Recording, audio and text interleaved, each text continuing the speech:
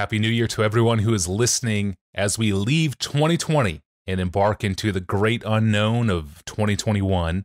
Pastor John and I are praying for you all as Paul prayed in 2 Thessalonians 3:5, that the Lord will direct your hearts to the love of God and to the steadfastness of Jesus Christ. To that end, that your hearts would be riveted on the love of God, we kick off year number 9 in this podcast talking about daily Bible reading.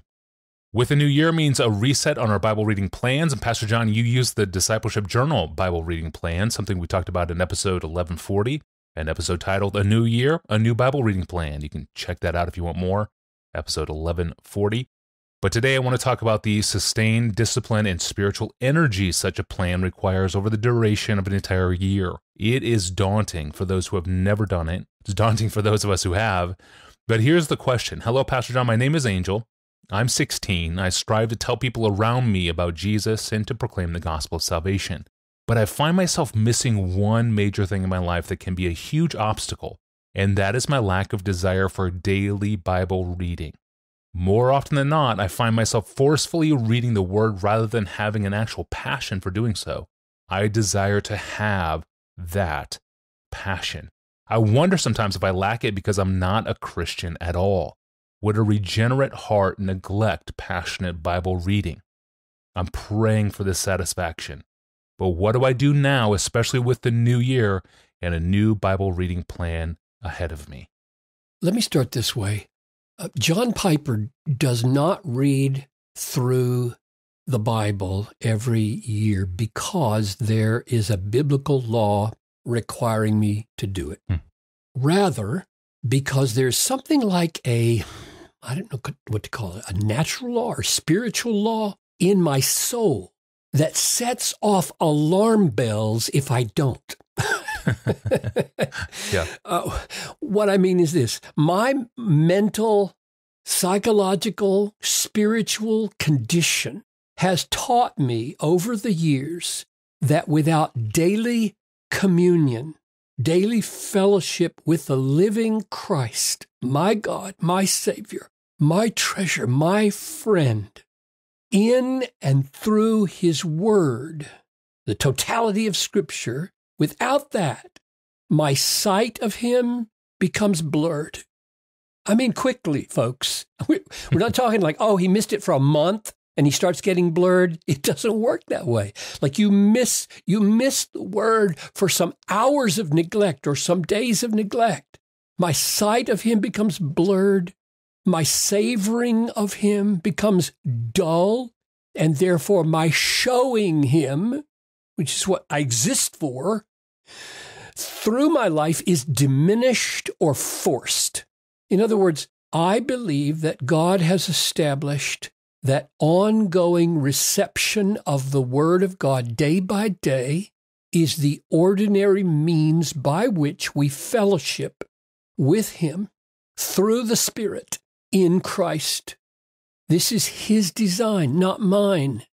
And when I speak of a law in my own soul, all I mean is that I have discovered that in my case, that daily fellowship with God by the Spirit through His Word to sustain my sight of Him and my savoring of Him and my showing of Him, that happens best through reading the whole Bible year by year, about 4 or 5 chapters a day. Some people are disinclined to do this because they fall behind and give up, which is why I love the Discipleship Journal reading plan, because you only read 25 days out of each month, which gives you 5 or 6 days at the end of every month to catch up, which is genius. But what I want to do in the next just a few minutes, at the beginning of the year here, is not persuade people of a particular plan, but to give the profound biblical truth and reality that ongoing feeding upon the Word of God day by day is built into God's way of saving you. In other words, we're not putting icing on the cake of Christianity when we talk about Bible reading. We're talking about the cake of God's spiritual plan to preserve you and bring you safely to heaven with all the necessary holiness that the Spirit creates only by the Word of God. So here are 3 passages of Scripture that are, to my mind, simply explosive with serious, wonderful implications about feeding day by day on God's Word. And I hope that these 3 passages answer Angel's concern specifically about the relationship between regeneration and Bible reading. So the first is 1 Peter 1:23 to chapter 2, verse 3. Here's what it says. You have been born again, not of perishable seed, but of imperishable, through the living and abiding Word of God. For all flesh is like grass, all its glory like the flower of grass. The grass withers, the flower falls, but the word of the Lord remains forever. And this word is the good news that was preached to you. So put away all malice and all deceit and hypocrisy and envy and slander. And here it comes, like newborn infants, since you were just born again, like newborn infants, long for the pure spiritual milk, that by it you might, here it is, grow up into salvation. Amazing. Indeed, if you have tasted that the Lord is good. So here's 4 really plain observations that anybody could get from this text. Number 1, the miracle of new birth, the coming into being of a Christian as a child of God, happens through the Word of God. Number 2, our experience of that miracle is described as tasting that the Lord is good. Before we were born again, the Lord did not taste good. He tasted boring. The Word was boring. His cross was foolishness. Heaven was unreal. Nothing about this faith tasted satisfying or real. Now, having been born again, we have tasted. Something's come alive. There are taste buds now on the tongue of our soul. And He and His Word are very delectable. Number 3, nevertheless, even though they are delectable, nevertheless, we must be told to desire this spiritual food. In other words, eating is not automatic. He wouldn't tell us to do it if it were automatic. Our desires rise and they fall. They're passionate one day and they're lukewarm the next day. Peter didn't give us this command, desire it, desire it, desire it. Because we didn't need to hear that command. We need to be told it is essential and crucial that you desire this. Do what you have to do to stoke this desire for spiritual food in the Word of God by which you were born again. And number 4, and here's the real serious point, desire it so that you may grow up into salvation. That means that the evidence of your new birth will be shown by your ongoing feeding on the Word of God, which works in you all the kinds of things that keep you on the narrow road that leads to life and final salvation. That's not a small thing. So what people should ask themselves is this. If they are not pursuing a daily strategy of feeding on the Word of God, what is your alternative strategy for growing up into salvation? Those are Peter's words. They're not mine. God's Word is designed by God to help us grow up into salvation. If you don't use the Word that way, day in and day out, what's your alternative strategy for making it home? Here's the second text, James 1:18 and 21. Of His own will, God brought us forth by the word of truth. That's just like being born again. That we should be a kind of first fruits of His creatures. Put away all filthiness and rampant wickedness, and receive with meekness the implanted word. Receive with meekness the implanted word, which is able to save your souls. Isn't that amazing? So Peter and James, without quoting each other, we know that because the language is so different, are nevertheless talking exactly about the same thing. Yeah. One, God brought us forth by the word. Peter said we were born again by the word. And second, Peter says, long for the word. And James says, receive with meekness the implanted word. It's already in you. Now receive it. You've been born again by it. Now go on daily, meekly, embracing it, receiving it, meditating on it, praying over it, eating it, savoring it in a meek disposition. And third, Peter says, in order that you may grow up into salvation. And James says, which is able to save your souls. That's simply amazing, folks. That is really serious when these two writers say exactly the same thing in such different language, because the nature of it, the essence of it is so baked in to what it means to be a Christian.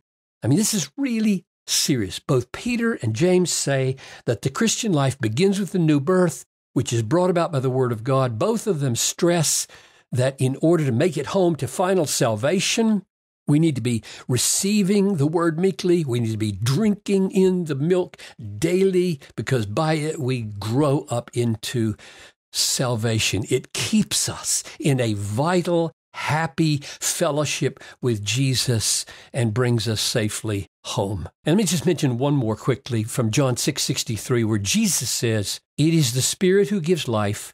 The flesh is of no help at all. The words that I have spoken to you are spirit and life." There it is. The words that I have spoken to you are spirit and life. To which Peter responds, Lord, well, to whom then shall we go?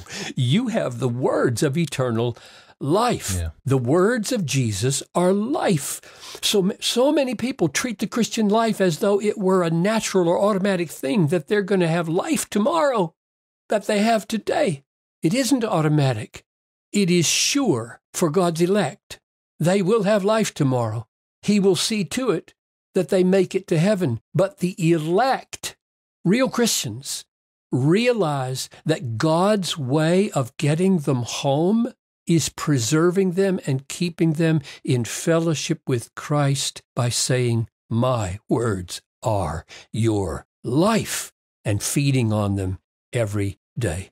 So here at the beginning of the year, oh, that I could so pray that the Spirit would so work that the hearts of His people, many of them listening to this, that the hearts of His people would hear what I am saying, not as a burden, but as life. May I simply testify.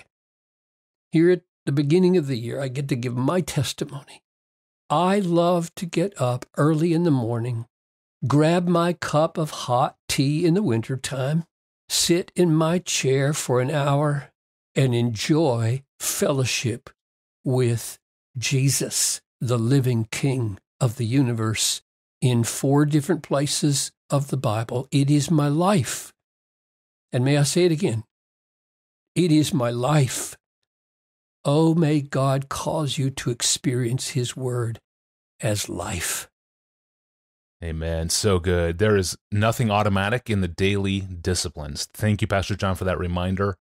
And just to reiterate, Pastor John himself uses the Discipleship Journal Bible Reading Plan, and you can find it for free online. Just search for it, the Discipleship Journal Bible Reading Plan. Thank you so much for listening. You can ask a question of your own. You can search all 1,600 of our past episodes, or you can subscribe to the podcast. You can do all that online at desiringgod.org/Ask Pastor John. Well, in the midst of this year-long pandemic, much talk has been given to the hope of a vaccine to help finally end the coronavirus outbreak. But such an outlook raises one of the hottest questions in the inbox. Can I take a vaccine made from the tissue of an aborted child? This is for pro-life folks like us, this is a big question. And it's up next time on Monday when we return. I'm your host, Tony Reinke. We'll see you then.